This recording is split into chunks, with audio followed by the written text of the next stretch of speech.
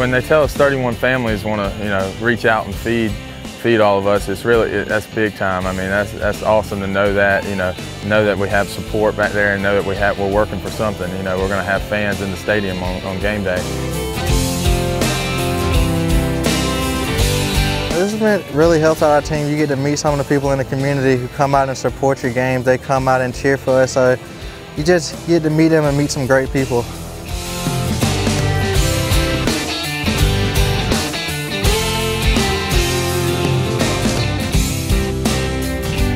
I've never had a better experience. The kids are amazing.